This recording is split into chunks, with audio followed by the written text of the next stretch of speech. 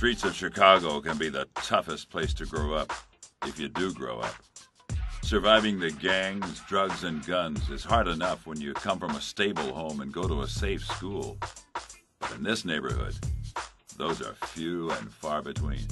So how do you make a difference in the lives of kids? How do you have an impact? More tax dollars? Another social program?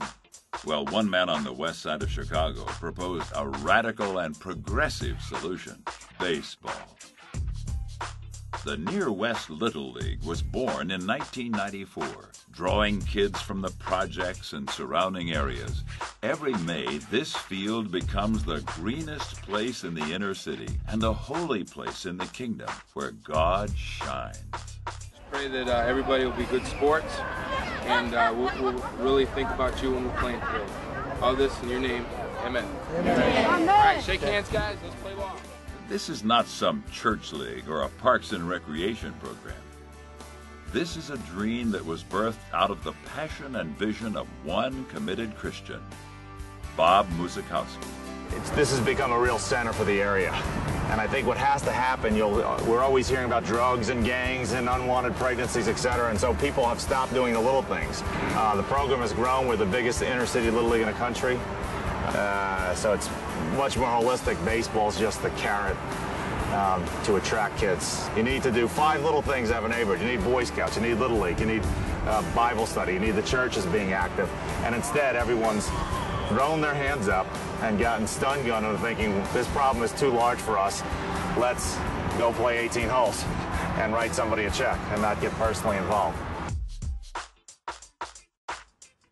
Several days a week, Bob exchanges his ball cap for a suit and tie and takes his place amid the hard-charging professionals on South Wacker Drive as a benefit planner and one of the top Northwestern mutual agents in the country.